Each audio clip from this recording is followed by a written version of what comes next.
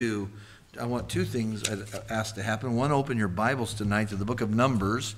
And if we could get the handouts passed out. We got a couple of young men that are going to bring you a piece of paper. Don't try to figure it out. You'll get lost. But we'll get home before the night's over. So if you turn to the book of Numbers and chapter number 21 tonight. So we're going to do some things over the next few weeks that aren't necessarily tied together, but it's the same intention, and that's to prepare us for a series about or concerning becoming apologists. Who knows what what it means to be an apologist, or what that means? Yes. It does mean defending the faith, though that has a lot of connotations. Like, this is not a militaristic thing, right? We're not standing at the door with spiritual shotguns or anything like that.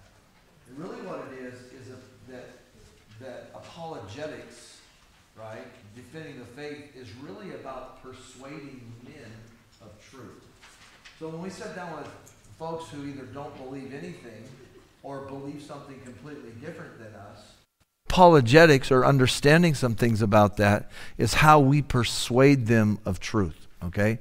So it might be true to some degree that there was a point in our country where you could tell people very little and have them make big decisions spiritually. And that's because we had some things about truth and about God more, I would say, entwined into our culture in greater depth. We don't have that today. We have all kinds of things going on spiritually, and I'll say theologically, that make it hard for people to get through all of that and come to Christ. We are here in great part to win people to Christ for the glory of God. It is the mission and commission of our church. Now, that's not the only part of the commission, but certainly it's the starting ground of it. And the more we prepare ourselves to be ready to give an answer, I would call apologetics that, though Lori's not wrong, but I don't ever want us to think of it being this kind of a thing. Okay, we do not win people by the wrath of man. It never works the righteousness of God. We do not win people by winning over them. We win them by so exalting truth in Christ that he becomes irresistible. He said, if I be lifted up, I'll draw all men unto me. Amen? And so we're going to be headed into that. I just want to spend some time in some truth as we go there, which is what we always do. Numbers chapter 21. So if you'd stand with me this evening in honor of the Word of God, we'll begin to read in verse 10. We have a lot of ground to cover. I hope we can cover it very quickly. I suppose that depends on me, not you. But verse number 10 of Numbers chapter 21.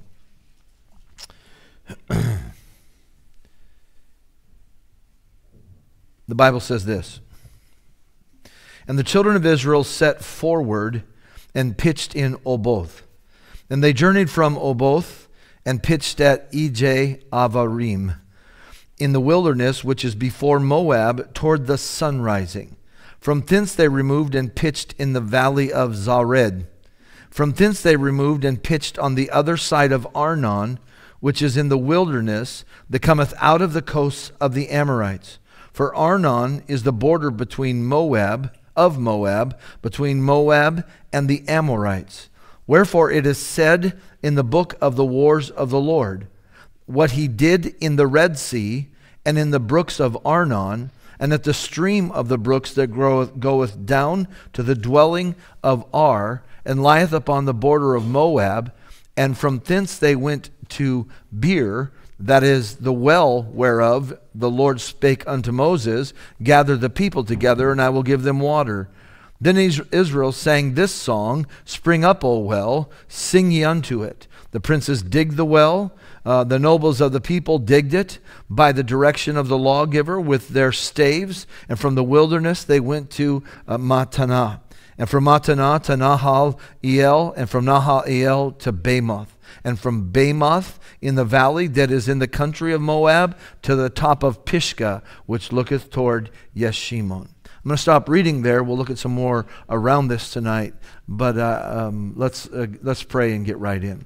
Heavenly Father, I pray, God, that you'd help us tonight as we look into your word. I pray, Lord, you'd help me. I need help above all tonight. I don't take lightly the burden and the weight to teach and preach your word. And I realize, God, that we're not just simply here to entertain. We're not just here to inform, but Lord, we're here to persuade as well, to exalt you and to present the truth in such a way, dear Father, that people would make decisions concerning their life and their relationship with you. And so I pray you'd help us in the time that we have, and that you'd be honored both by what we do in it and what we do because of it. And I pray these things in Jesus' name. Amen. Thank you for standing, and please be seated. Before we get too much into it, I want to establish a few things. I want you to go to verse number 14. I don't know if you caught it when we read by it. It says in verse 14, "Wherefore it is said in the book of the wars of the Lord, what he did in the Red Sea and in the brooks of Arnon and at the stream of the brooks that goeth down to the dwelling of Ar." And I do want to draw your attention there to make a point to you and try to keep us on track. It says there that there's a book that exists, or that did exist, called the Book of the Wars of the Lord. Now, let me tell you what often happens when people hear this. Like the book of Joshua, there are different writings. In fact, there are several different writings that are not canonical, or they're not in the Bible, and they're not by any indication inspired, but they are referenced in the Bible. Okay, so does that throw off, our belief in biblical preservation and inspiration? Are we missing something in the Bible? And so every once in a while they need to go out and give us something from a sage of another flavor or something like that? A lot of people get wrapped around this, and they begin to question the Bible because it references these things. So let me help you out with this. Quoting an extra biblical sources as themselves does not damage Scripture, all right? Now, it would if we used them to perhaps try to correct Scripture, but that's not what happened. There was a book, it doesn't exist today by any endeavor, but there obviously was a book, it's mentioned in another place, called the Book of the Wars of the Lord. And while no one has a copy of it, how many of you think you can figure out what was in it? The Wars of the Lord. And no doubt it was a recording or a history for the people. And God chooses, as he inspires the word through Moses, to make a reference to it. Not a reference to it as another piece of Scripture, simply a reference to what was said in there, and that makes the phrase inspired. Do you get that? That not that book is inspired, and not that that phrase is, but the use of it here was by God. It was breathed out by God. But let's not read about these things, because there are several, and then sort of get off track and begin to question Scripture or get down that road. There's another one just comes to mind in the book of Joshua, chapter 10, verse 13. It references the book of Jasher. Okay, again, referencing a non-canonical source doesn't do damage to the inspiration and preservation of Scripture. It's simply part it was. How many of you know this? That Solomon didn't write every proverb. Okay? It is the Proverbs of Solomon. Solomon certainly assembled that book, but Solomon even gives credit to some other people in there. And part of the book of Proverbs are things that God, let's say, directed and thereby inspired Solomon to gather together into this writing of these Proverbs. Does that make those Proverbs less inspired because of what God might have used as a source of them? In fact, if you'll read the Bible honestly, you'll find out that there are several different people quoted that you've never heard of.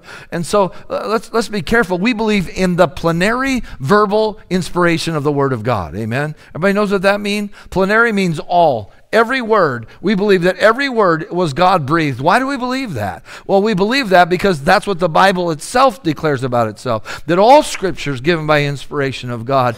And here's how important it is that we're told in it that the smallest parts of Scripture, once breathed, that they endure from generation to 1,000 generations, and that they'll never go away. God says that. The yod, right? It's written jot in English, but it's yod, right? The yod or the tittle, the two smallest little parts of a language that we wouldn't understand its core if we didn't study it, because the writing is so different from the way ours is. But they're just the smallest parts and sounds, and yet they affect the meaning of a word. And therefore of a truth in Scripture. And God says this, every word does matter. Every word is inspired. I breathed what needed to be in there. But that doesn't prevent God from saying, what I'm going to put there is this, so that we have clear understanding of what I'm teaching. Has everybody got this tonight? So quoting an extra biblical source doesn't even give it authority beyond that quote. Okay? It doesn't say you should go find the book of the wars of the Lord. Good luck, by the way. But because now you'll have the rest of the story. No, this is not a Paul Harvey statement. This is simply that God said, I want you to know this too as a part of the inspired and preserved text of God. Amen? So let's not get hung up on that. This passage of Scripture, as we undertake it, is a part of the journey from Kadesh Barnea to the Promised Land, ultimately from Egypt to the Promised Land, but it really takes off, or this part of it, after the events at Kadesh Barnea. And I do want to I gave you a map of that because I just kind of want you to see the journey and some things. Because I do believe that the statement made, though there's a quote from the book of the Wars of the Lord, according to what God says, I do believe that the statement that accompanies it is the key truth that you and I need to learn from this passage. So let's kind of go through the journey. In fact, in Numbers chapter 21, where you're at, we find in the beginning of it says, and when verse 1, and King Arad the Canaanite, which dwelt in the south, heard tell that Israel came by way of the spies, then he fought against Israel and took some of them prisoners. And Israel vowed a vow unto the Lord and said, if thou wilt indeed deliver this people into my hand, then I will utterly destroy their cities. And the Lord hearkened unto the voice of Israel and delivered up the Canaanites, and they utterly destroyed them and their cities, and he called the name of the place Hormah. And they journeyed from Mount Hor by the way of the Red Sea to encompass the land of Edom. And the soul of the people was much discouraged because of the way. There are places in Scripture where we might have more detail on different events during the journey, but this passage of Scripture takes us on that journey. And so they went from Kadesh Barnea. We all know that. I really would tell you that this journey, of course, began in Egypt. If you look down on the bottom of your handout, there's a part that's not on the map that I drew in. And I'm a very good artist, and you can tell that right now from looking at that. But what you see is a line that goes across the lines I extended out from the Red Sea. The bottom of this, the end of Edom, is the Red Sea. And really not that far south of that point is where I believe clearly the crossing of the Red Sea took place. A lot of the journeys that you'll watch, and I don't want to get on rabbit trails tonight, so please stay with me. And if you think I am, go like this. Huh? Okay? And then I'll get back off it and you'll be fine. But a lot of the maps that you'll see that track the journey of Israel don't take Israel coming out of Egypt across the Red Sea. They take Israel across something that's at least called today the Reed Sea. And it's no real big thing at all. In fact, it was a shallow sea and not a significant body of water. I'm pretty sure that the way God constantly brings them back to it, that what happened at the Red Sea is something that only God could do, and he did it for very specific purposes, okay? More than just delivering them. But they began in Egypt. They went to Mount Sinai. You know that they stopped at Mount Sinai for a period of time. And they were there, and we talked about it the other day, so I won't spend any time on it, but they got the 10 Commandments and the covenant and all of those things, built the tabernacle, all of those things that we read about, and they left from there and they went to a place called Kadesh Barnea. Kadesh Barnea is represented on your map. You can't really see the writing. It's highlighted there, and there's a circle. And so they went. You can follow the black line that goes up to the left from Mount Sinai up to Kadesh Barnea. I drew a circle there, meaning that they stopped there. Not every stop is marked, but several of them are. And they were at Kadesh Barnea, and you all know the events of that.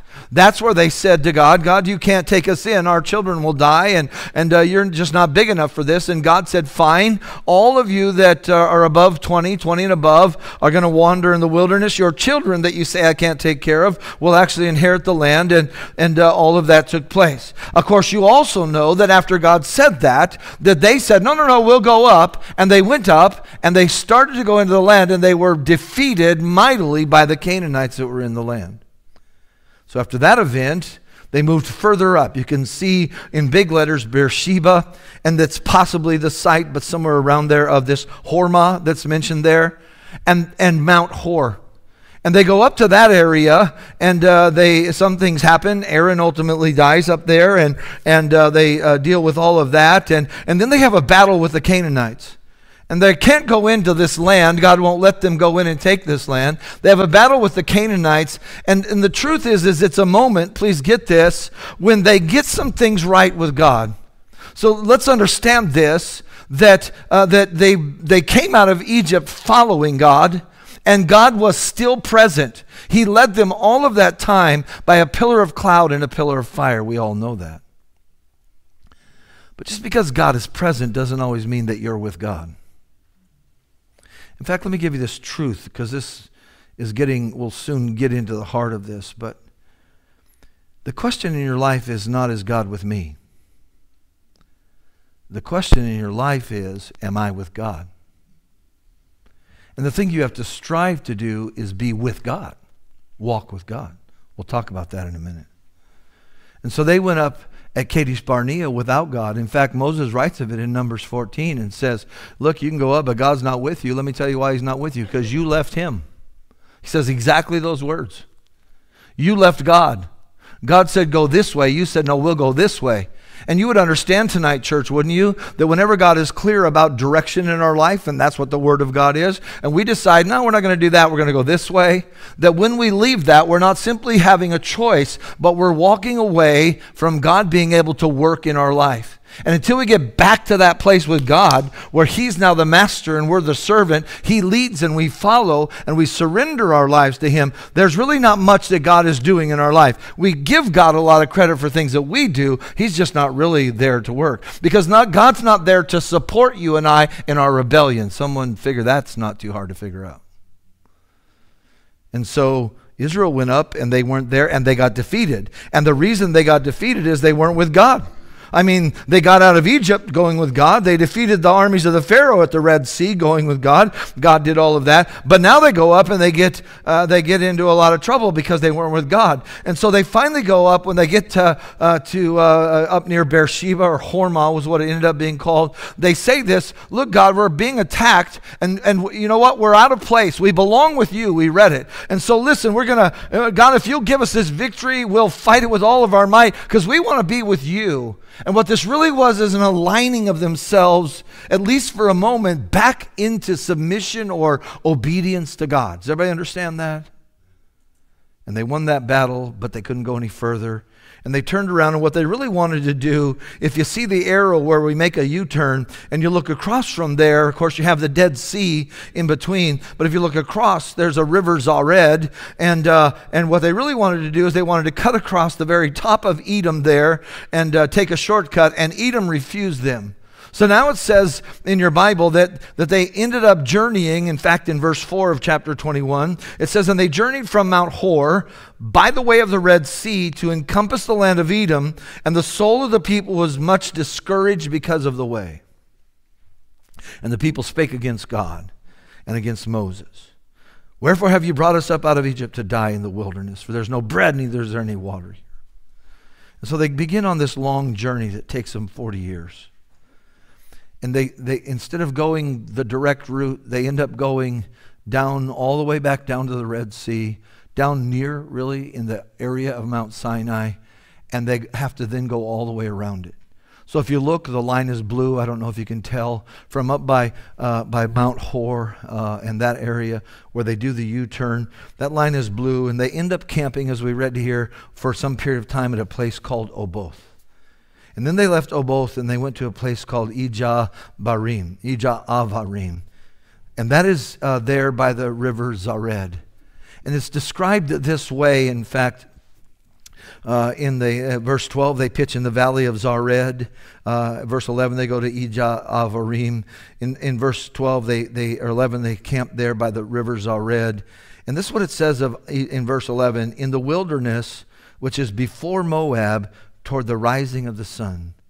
So you see the nation of Edom, you see the nation of Moab, you see the river Zared, or the Zared River is sort of the southern border of Moab, between Moab and Edom there, and you see a question mark behind Ijah Avarim. And I'm telling you that it's a question mark because the Bible says that that place is between the border of Moab and the going down of the sun. Okay, that means that that town really is a little bit east, doesn't it? This map, like any map, is north, south, east, and west, and they're coming up now from south to north, and they end up camping out here on the east of Moab. And of course, they would have liked to have gone through all of that country on their own way, but God had a different way. And as they're walking on the journey, it says that they're getting very discouraged, and they're getting very tired, and they're beginning to murmur against God. And as they murmur against God, you need to know this, the pillar of fire did not go out, and the pillar of cloud did not stop showing up, but the people were not with God. Do you understand that? They weren't walking with God. They weren't really following God. They were going through some motions of some sort, but they weren't with God. And they would say things, and you might, well, but look, God's right here, so we're golden. Except just because God is with you does not mean that you are with God. Because being with God is an issue of being surrendered and submitted and giving your life to following Him, not having Him do the work for you. And so they get there, and they're nearing now. They've been in the wilderness for a long time. And they get there, and they really begin to murmur. We read that, and grumble against the Lord and against Moses. And so in verse 8 of chapter 21, God sent fiery serpents. And they were pretty wicked little serpents. If they stung you, you would die. And if, they were probably all over. I don't like snakes, so we'll just keep moving. But these people were dying from this. Let me tell you what the accusation will be, though. Well, I mean, if your God is so big and so strong and He's present, how come you have hard times? Well, there's probably more than one answer to that in life, but I can tell you what's going on here is that they're not with God. God is present. He's always present, but they're not with Him. They're going their own way. They're grumbling against Him. They're wanting to rebel against His leadership, and they're not with Him. And so God brings these serpents against them to try to get their attention and to bring them back. And there are always consequences, I think, for our choices. But God also gives them, please hear me, they either all die or God redeems them. And what He's trying to do is show them, amongst other things, that if you would stop just walking away from me, stop trying to go your own way, I can handle all of these things. And if you'll trust me and look up at the serpent that I had made for you, I'm going to use that act of obedience to heal you so that you will understand and humble yourself and draw nigh to me. Because of what? Because the question is not, is God with you? The question is, are you with God? And so everyone that looked up there lived, and those who didn't obviously died. And then it says that they began to take their journey, verse 10, where we began to read. And so they're somewhere down near the point or end of the Dead Sea, or of Edom there at the northern point of the Red Sea, somewhere in that area with Oboth. No one knows exactly where it's at. And they begin to go north. And we just sort of have the record of their going north. But there was this point, and don't forget it, that the reason that they got out and away from the serpents, and the reason they survived that, and they were beginning to move on, is because they'd now gotten in one of those moments when they got their life back to understanding that God was what mattered and depending upon God. And they knew that they had no life without Him, because they would have all died in the wilderness had He not healed them through the mechanism of the raised up snake, the brass. And so they go along, and we have this record. They've been told by God not to touch Moab, not to touch Ammon, not to touch Edom. And they camp out in the wilderness to the east of all those places. And this is all very simple. But we come here and we read at verse 10 that they pitched to Noboth. Then they journey from there to Avarim in the wilderness, which is before Moab, toward the sun rising, right? So it's between the border and the east, to the east of the border. And they removed from thence and pitched in the valley of Zared. Now on the southern border, of course, the Zared River goes down through there, and there's a valley and a canyon, and you can see all of that if you want to take the time to look it up. And then in verse 13 it says, from thence they removed and pitched on the other side of Arnon.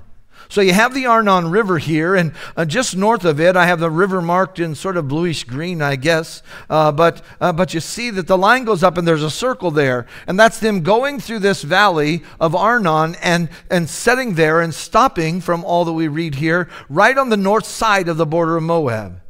But then the Bible says what we read earlier, that they were there in the coast of the Amorites. The Amorites hate them. The Amorites are ultimately Canaanites. That's all that they are. They're the people who God will ultimately push out from and with Israel. And so they pitch there. The Amorites are there. Moab is there. And they're between Moab and the Amorites. So that's just a little bit of the story. They're standing there, having crossed the brook of Arnon, the valley of Arnon, really quite a canyon as it gets closer to the Dead Sea there. But they've crossed that. But I want you to notice where they're standing. Because if you notice, they've got Moab, who doesn't want anything to do with them and wouldn't mind killing them, to their immediate south. They're on the land inhabited by the Amorites. It's their land. In fact, the land on the north side of the river Arnon, the Amorites ultimately took from Moab. It used to be Moab. Sometimes it's still called the plains of Moab, even though it belongs to the Amorites. And so they're standing there with the Amorites, and the Amorites really maybe didn't like anybody. The Canaanites were a pretty ruthless people. And so they're in peril there. And then, of course, you have the Ammonites, right? More of the offspring, right, of Job, the second daughter of Job there. And Israel's been told to leave them alone. And Ammon says, leave us alone. We won't help you. We don't want anything to do with you. We're happy if you die. And here's the nation of Israel coming out of this, following the Lord, the pillar of fire and the pillar of cloud. And they've come to this place where they're just walking with God. And it says that they're standing there. But then it makes this statement. And it says in verse 14, wherefore it is said in the book of the wars of the Lord, what he did in the Red Sea and the brooks of Arnon, and at the stream of the brooks that goeth down to the dwelling of Ar, and lieth upon the border of Moab. And that's the end of the statement. So listen to this statement, church. God takes this thing that was written in the book of the wars of the Lord, and he puts it in here, and it says this. Here's what the observers say about this. What he did at the Red Sea, he also did at the brook of Arnon. Anybody struggle with that one? Let me help you. I've heard of the Red Sea all of my life. I've known the great miracle of the crossing of the Red Sea, literally all of my life. I've probably done it in popsicle sticks. I mean that seriously. I don't remember it, but I probably have. Certainly with tempura paint. I did I've known the story. I've rehearsed the story. I've heard the story. You have too, if you've been around the Word of God and the Church of God for any period of time. And you know what? God constantly recites. When he talks to the nation of Israel and they're getting out of the way, he says to them, hey, don't forget what I did at the Red Sea. Don't forget who I am that was demonstrated by what I did at the Red Sea. And historians, every nation of the ancient Near East that existed at that time has in their historical records some evidence of the event of the Red Sea. It was a big deal. In fact, years later, even after this point, when they got up, they'll soon be there, and they went with the spies into Jericho. What did the lady there in the house say? She said, we heard what happened at the Red Sea, and we heard what happened as you went along the way, and we feared you and your God. That event was stupendous. And we would all acknowledge that it demonstrated the power of God, and that it showed them who God was and what God could do. And in fact, it identifies God. Exodus 15, right after it, as they sing the song of praise, God there is called a man of war. And would you understand that we serve a warrior God? But what happened at the brook of Ar? that was anything like that, the brook of Arnon. I don't know about you, but I puzzled that for a period of time. Because I'm thinking, that must have been one big river. But I want you to know that the likeness or the equivalency, because God does draw an equivalence here, doesn't he? He says what he did here and here. And he likens them exactly the same. But the equivalency is not a geographical peril. It's completely different than that. But here's what is the same. At the Red Sea, as they stood there, sea to their front, impassable terrain to their north and south, and the Egyptian army coming through really trails in the rocks that are there, they faced certain death. And God stepped in and fought the battle for them. They were with God, and God fought the battle for them. And so he took them across that sea on dry land, destroyed the Egyptian army there in front of them, that they might all know that he is God. And he demonstrated himself to be a man of war, it says. And at the brooks of Arnon, as they cross over, would you understand that they are completely surrounded by nations who outnumber them and desire them to be dead? And they're sitting there in the midst of that, really not knowing where to go. You can't go to Moab. You can't go to Ammon. The Amorites want to kill you. There literally was no place for them to go forward from there. And then God stepped in. And the rest of this chapter talks about the battles that God won. They go from there to a place called Beer. We read about that. Beer is a Hebrew word for well. And he describes the well as one that the elders of the crowd dug, and that the people sang, "Spring up, O well." And God defeated the Amorites there, and they just go on up through there. If we read all of this, he defeats them city after city. We find out they came to Balaam in verse number 16, and I'm sorry, that's chapter 22. To Mattanah, as they get up there, Sihon, verse 21, the king of the Amorites, saying, "Let me pass through thy land." We wouldn't do that. So they end up fighting all of these Amorites. And there's Sihon, the king of the Amorites, who fought against the former king of Moab and took his land. And Israel goes against him. And you know what God does? God does what only God can do, is that as the warrior God, he defeats the Amorites. And they go further up, and they continue to defeat. And you can see that I have this journey from the north side of the Arnon River. They go all the way up into the area called Aram. Anybody know what area that is, what the other name of Aram is? It's Syria. They're just outside of Damascus really here. And if you notice, it should show up anyway, that there's red ink now putting lines through that whole area from the Arnon River all the way up to the border or near Damascus there. And what happens there is that God, really fighting the battle for them, hands all of those. The Og, the king of Bashan. By the way, if you're ever a king, Og is a great name to have. I just want to go on record and say that. My name is Og, the king of Bashan. I like that name. They destroy every one of them.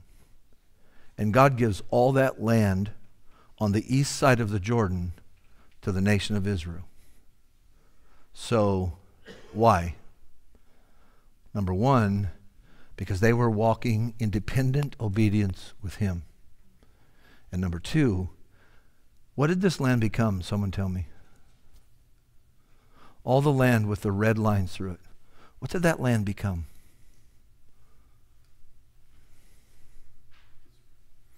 Yeah, it became the 2.5 tribes on the east side of the Jordan, right?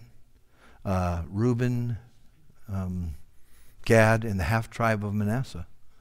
All that land became a part, and it was a part of the Abrahamic covenant or land grant that God had given to Israel. And now he restored it through this time. And so what I'm telling you, and I want to make a little application, and we'll be done over our time a little bit. And I think the application will draw this together. I didn't bring you here to tell you a story.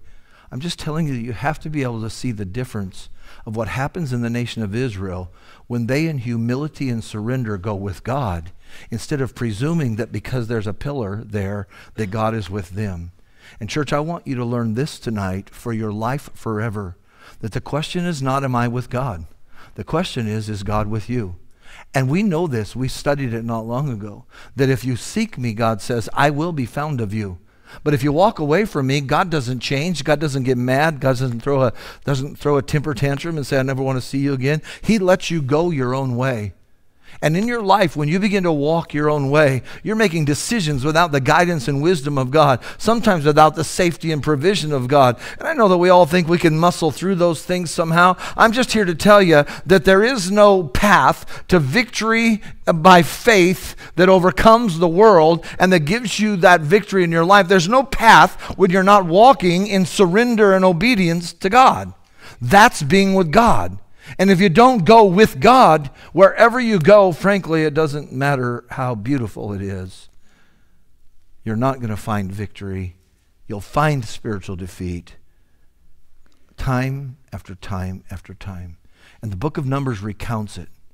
It recounts how the people went up back in Numbers 14 that I already referenced. And they went up when God said, don't go up. And Moses said, you're going to go without God because he's not going to go with you because you've walked away from him. And they got waxed in that battle. And then we find how up at the beginning of chapter 21 where they begin to repent and turn back to God. And God allows them to defeat the Canaanites. And then they walk in the wilderness and they begin to murmur against God again. They're going against God. And there's more to the whole journey, but we have these great events here where God then sends these fiery serpents and says, look, if you're without me, nothing that matters will happen. Nothing of victory will happen in your life. You can't get to the promised land, which, by the way, is not heaven in our lives. It is the abundant, victorious life in Christ. You can't get there going on your own. And so they came back to God and he began to lead them along the way. And every time that they would just line themselves up in dependent obedience to God, they would have victory after victory after victory. In fact, this kind of string goes on all the way through Jericho. They come back down, they camp out for a while. God sends them right across the river to Jericho. They go to Jericho and they win another astounding battle, don't they? I mean, really, the Air Force could have won it. It didn't even require an army. I mean, they just marched around and God did the work. But you know what happened next? A town I call little old Ai. So going with God, they had all of these victories. And then they look at Ai and say, we don't need God for that. We don't even need all of our men. We're just going to take a few hand-picked men. We're going to go up to Ai. We're going to punch them in the face. They're going to cry like babies. We're going to own that town too. And they went up there and they left with dead soldiers and no victories. And they came back down only to find Moses and the elders on their face saying, God, why did you do this to us? And God said, I didn't do anything to you. You went without me. And you mark it down. You study through the Word of God. Every time that they say, we don't need you, God, they don't say those words. They say it with their life. And they go their own way, and they don't just walk in obedience to God and dependence upon him. They get defeated. The book of Judges is a constant cycle of this. They get away from God. They seek other gods. They're defeated by a nation. They get right with God. Because when you're not with God, or when God is not with you, that's when you're in trouble. So how do you keep yourself with God? If the key to victory in your life is you being with God, how do you know you're with God? I think the way that we maintain that is by maintaining the relationship. Let me give you two quick applications from this whole body of things in the book of Numbers. Here's number one. If you want to constantly be walking with God so that you're with God, here's number one. Be obedient at the first opportunity. And then get this down. Delayed obedience is really disobedience. And that's what they found out in Numbers 14 at Kadesh Barnea. When God said to them through Moses, hey, don't go up because I'm not going with you and you're going to wander in the desert. They went, no. We decided, we changed our mind. We were wrong a minute ago, so we're going to go ahead and go now, God. And what happened? They went up and got defeated. Why? Well, because they really weren't in obedience to God. They were maybe trying to manipulate God at that point into doing things. But if you want to walk with God, be obedient at the first opportunity. When God says something to you in your life from the Word of God, when it's through preaching or when it's through your quiet time, when God speaks and God speaks through His Word, don't say like, well, I don't know that. I think if you read that backwards, it means something totally different. No, don't do that. Be obedient at the first opportunity. I always marvel at guys who go like, I believe God is, calling me to do this or whatever, or wants this in my life, and it's there in the Word of God. I know that the Bible says it, but I just need to pray about it. I laugh at that. I'm not at them, but I laugh at the concept that God has spoken, I've heard Him, and I'm praying about what? Let's see how that prayer goes exactly. God, it's me. I'm considering obeying what you told me to do in Ephesians chapter 4. But I just don't know if I should. Could you give me some wisdom here? You think I'm kidding. But sometimes we're that ridiculous because we're often reluctant to obey at the first opportunity, aren't we? If you want to go with God, you and I need to obey what He says at the first opportunity. Let me tell you the second thing. That obedience to God is always in accordance with the Word of God. Right? Precisely. Now don't leave off the word precisely. Let me show you. On this journey, the people are murmuring. God tells Moses to take his staff and Aaron and go out to a rock and speak to the rock so that water might come out. You remember that story? It's in chapter 16 or somewhere along that in the book of Numbers.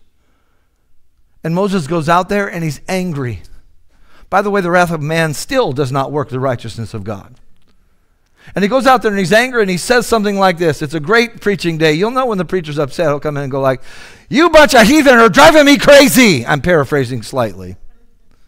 In fact, I'm so mad at you. Kaboom, kaboom, kaboom. Water does come out of the rock. Moses never sees the promised land because of it. Because partial obedience. God told him 3 things. Gather the people, take your rod, and speak to the rock. He faithfully gathered the people. He faithfully took his rod. But he didn't speak to the rock. Didn't do it. And God said, well, because you've disobeyed me this day, you're not going to go in the promised land. It's a pretty big loss for a short temper tantrum, wasn't it?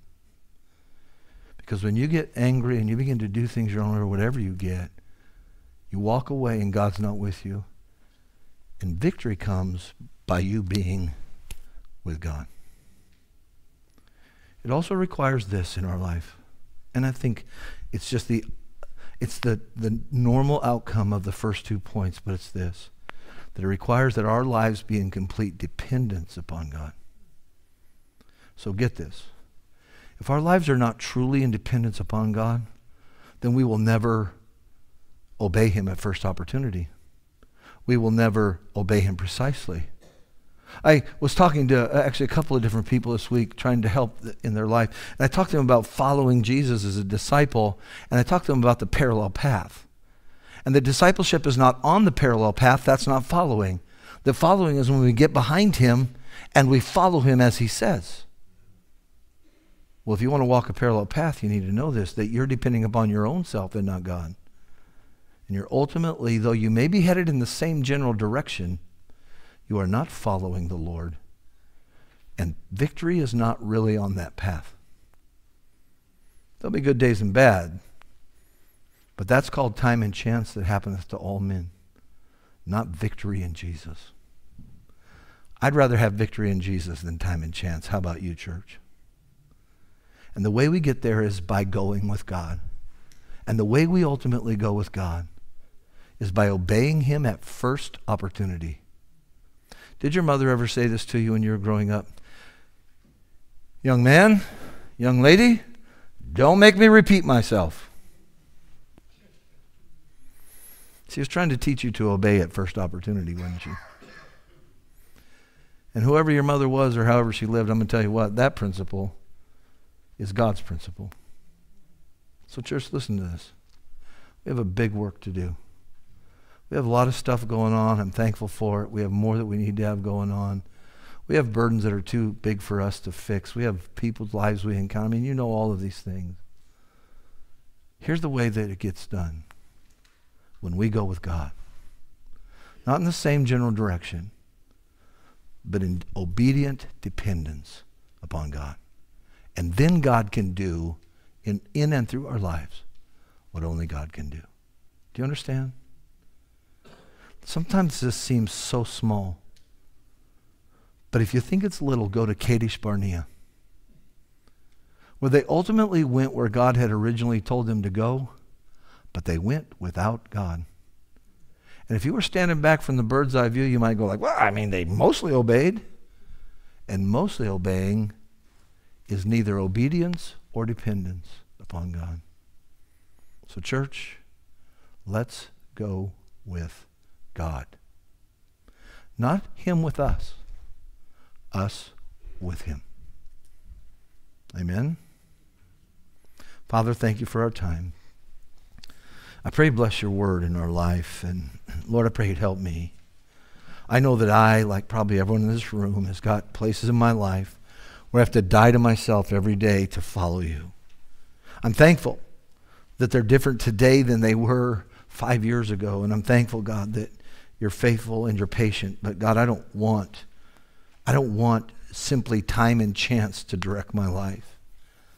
I want to go with you, the great warrior God, so that you can direct my path and you can fight your battles in my life and that you can bring victory into my life as I walk with you.